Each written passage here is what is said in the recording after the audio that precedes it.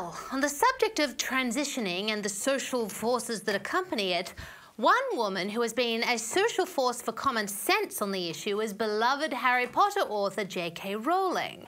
Most of us will remember that fateful day in mid-2020 when Rowling doubled down on her stance that a woman is an adult human female and that biological sex is real and matters, both in tweet form and in a 3,000-word personal essay about her experience as a victim of domestic violence and how it shaped her views on the issue.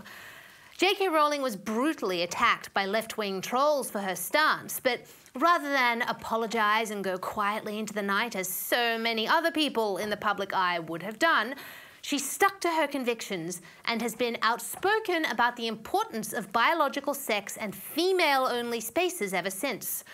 Most recently, in a thread of tweets, Ms. Rowling effectively killed Scotland's new hate crime laws, which would criminalise misgendering a person by deliberately misgendering several unscrupulous trans activists and daring the police to charge her.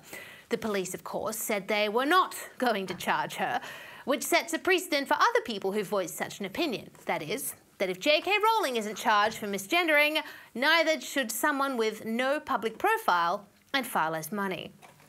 As it is, since coming into effect on the 1st of April, go figure, the hate crime laws have racked up nearly 8,000 complaints, with only 3.8% of them considered genuine. What a farce. But in the last couple of days, something has come to light which J.K. Rowling has also been outspoken about. The Cass report into gender identity services, largely for people under 18.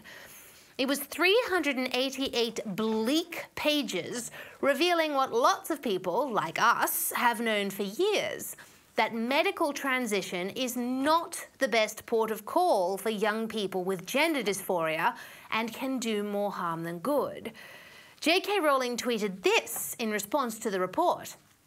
Over the last 4 years, Hilary Cass has conducted the most robust review of the medical evidence for transitioning children that's ever been conducted. Mere hours after it was released to the press and public, committed ideologues are doubling down. These are people who've deemed opponents far right for wanting to know there are proper checks and balances in place before autistic, gay and abused kids, groups that are all overrepresented at gender clinics, are left sterilised, inorgasmic, lifelong patients. I understand that the review's conclusions will have come as a seismic shock to those who've hounded and demonised whistleblowers and smeared opponents as bigots and transphobes, but trying to discredit Hilary Cass's work isn't merely misguided, it's actively malign. Strong words, very well said, of course. But it was this tweet from a fan and J.K. Rowling's eventual response that really got people talking. A follower tweeted, "Just waiting for Dan and Emma to give you a very public apology, safe in the knowledge that you will forgive them." To which Ms. Rowling replied, "Not safe, I'm afraid. Celebs who cozied up to a movement intent on eroding women's hard-won rights and who use their platforms to cheer on the transitioning of minors can save their apologies for traumatized detransitioners and vulnerable women reliant on single-sex spaces." Boomski. Lots of us will remember that when vicious online trolls were abusing J.K. Rowling in the worst possible way, Harry Potter movie franchise stars Daniel Radcliffe, Emma Watson, and also Rupert Grint, who played Harry, Hermione, and Ron, respectively, threw the woman who made them famous, who made them rich, to whom they owe their entire careers, right under the bus. Daniel Radcliffe wrote an open letter in response to J.K. Rowling's comments, disputing what she had said and asserting that trans women are women. Rupert Grint tweeted, "I firmly stand with the trans community and echo the sentiments expressed by many of my peers.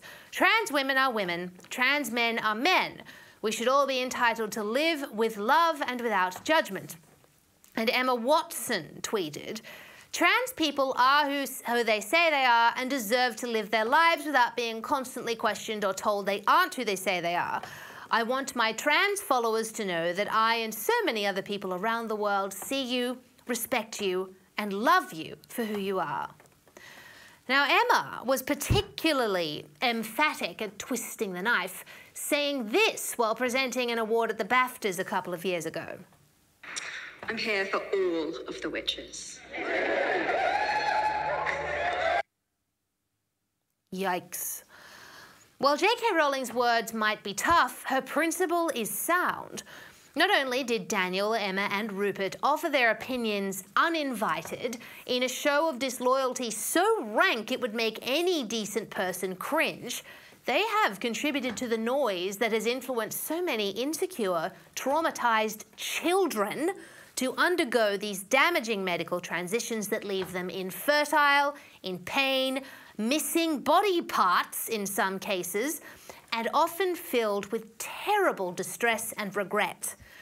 It's especially perverse given the fact the Potter three have known immense financial privilege since they were little children, whereas before she wrote Harry Potter, J.K. Rowling was not only a victim of domestic violence, she was also as poor as you could be in the UK without being homeless, according to her. She likely would have had to rely on public facilities and spaces just to make ends meet and to be safe, and as such absolutely would know firsthand the importance of single-sex spaces for women. So brava, as always, J.K. Rowling for having the courage of her convictions. Daniel, Emma and Rupert should hang their heads in shame, those disingenuous little ingrates.